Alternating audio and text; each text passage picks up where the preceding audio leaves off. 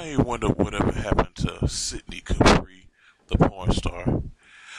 She was another porn star that came out like around the mid '90s and and retired in the late 2000s.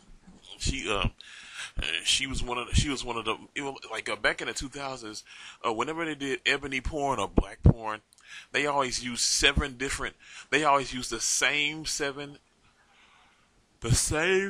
black porn stars. If it wasn't Pinky, it was Jada Fire. If it wasn't Jada, it was Scott Black. If it wasn't Scott Black, it was Melody Bliss. If it wasn't her, it was Candace Vaughn, Roxy Reynolds, or Sydney Capri.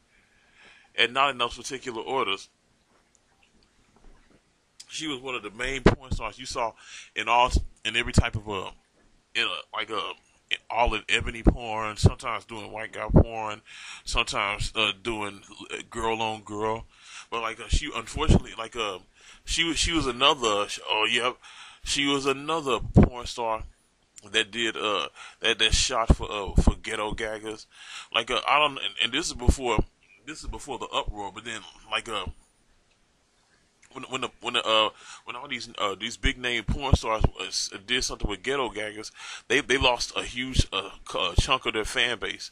I think Sydney Capri was no exception. Now, see me, was I feeling Sydney like that? No, I wasn't really feeling her.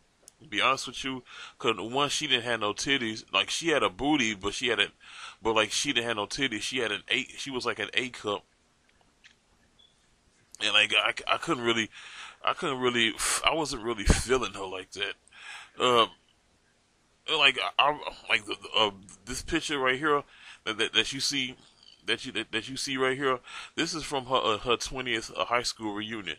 Of course, she probably went to a largely white uh, largely white high school, because I could tell by the way she carried herself, or she carried herself.